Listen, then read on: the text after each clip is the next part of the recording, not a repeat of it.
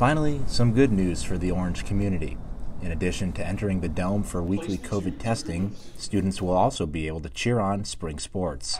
Student organizations like Otto's Army call the announcement a major win after months of advocacy efforts to cheer on their teams at the Dome. This news this morning really is, it feels really good because we've put a lot of work in.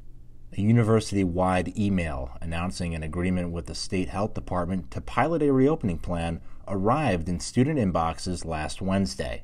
The first test for the plan came last Saturday with nearly 500 students in attendance for the men's lacrosse game against Vermont. The agreement came as frustration had been mounting among students since Governor Cuomo gave the okay for large sports venues to reopen at the end of February. I feel like I'm here.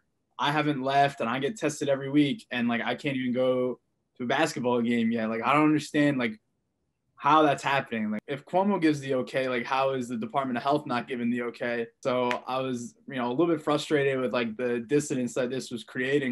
Senior Jason Resnick was so frustrated, he wrote a letter to the editor at Syracuse.com. Especially after the article came out, a bunch of people were saying thank you, be great. Someone had to say it.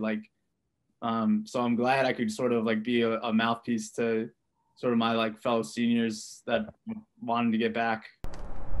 The Carrier Dome is one of the largest college basketball venues in the country with a roughly 36,000 fan capacity.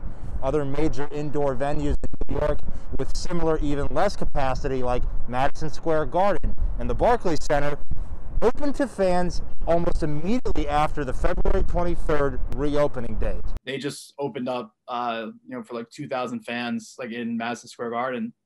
And I was New York City is COVID capital of the world.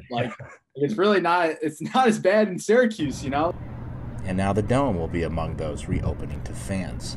And even though the decision didn't come in time for the conclusion of basketball season, students like Jonathan are just happy to cheer on spring sports in their favorite place. It's been a long time coming, and we've put a lot of work in, and it feels good. Brendan Scanlon, NCC News.